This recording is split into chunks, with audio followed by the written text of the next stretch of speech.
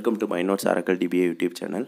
Today we are going to discuss about how to read or understand explain command query plan in detail. As a DBA, we were heard about multiple times these words execution plan and explain plan. So we will try to understand what is an execution plan. As an execution plan is a way that the database server executes our queries based on some statistics. The optimizer creates an execution plan and the plan is executed step by step by the server and the result is retrieved to us. To view the execution plan, we can use the explain command. So here it has been generated query plan, the sequential scan of the particular table and cost value, rows and width. So the first one is a startup cost, is estimated Postgres computational unit to start up a node to start the process of the query. The second one is total cost, which is estimated Postgres computational unit to finish process the query and return results. And the second value is output rows, which is estimated number of rows returned to it. The last one is width or average row size in bytes, which is estimated size of each output rows. Here, the startup cost and total cost are separated by double dots. As a simple definition, we can say the select query cost 6 computational unit and returns 400 rows with each weights of 10 bytes. The sequential scan means it iterates through all rows in the table. Note, these stats values are estimated. What is a explain plan? Explain plan means the explanation of execution plan. This plan explains us how will the database server execute our query. Here the major part is explain is used, which means that the statement is not executed. We only get a prediction of what is likely to happen.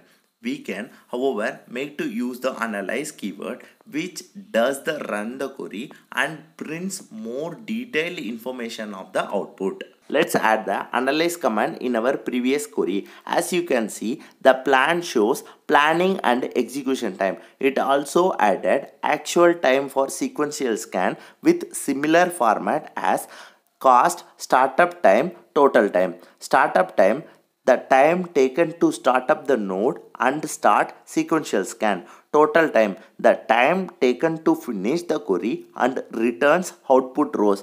Rows, number of rows returned. Loops, how many sequential scan was performed. This query does one sequential scan that returns 400 rows and takes around 0.406 milliseconds. How to read the explain query plan?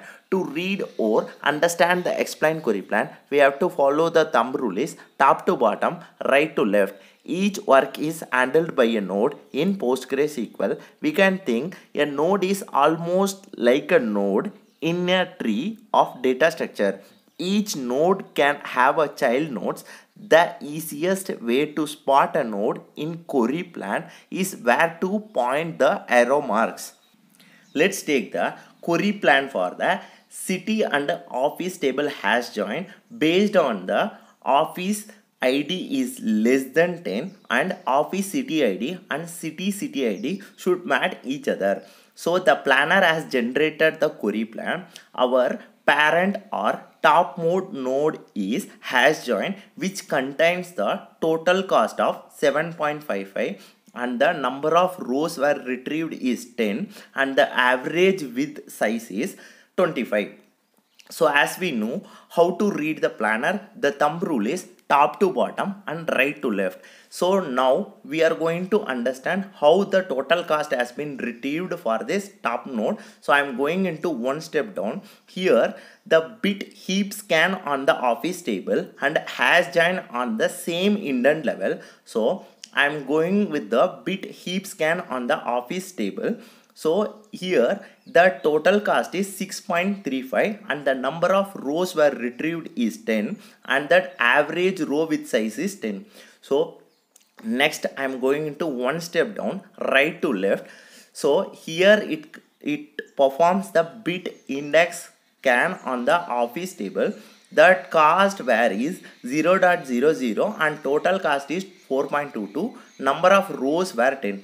The thing is, here the total cost and number of nodes, the child of this bit index scan is passing the value to the parent bit heap scan on the office table. That's why it is getting that 6.35. If you see the cost, 4.3 is the starting value, which means the total cost of the index scan office table, which passing the value to the starting cost of the parent is bit heap scan on the office table. That's why that bit heap scan which gets the total cost is 6.35, and the rows also getting from the child node, that number of rows were 10 and width also the size is 10.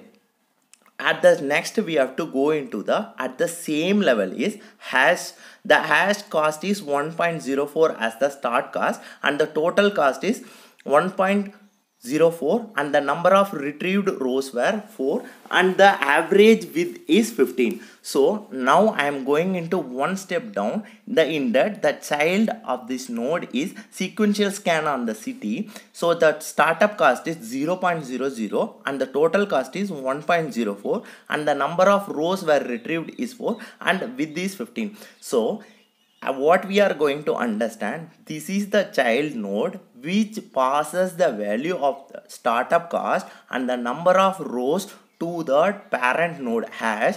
So that's why the startup cost is 1.04 and the number of rows were retrieved from sequential scan to hash the parent node and width as well.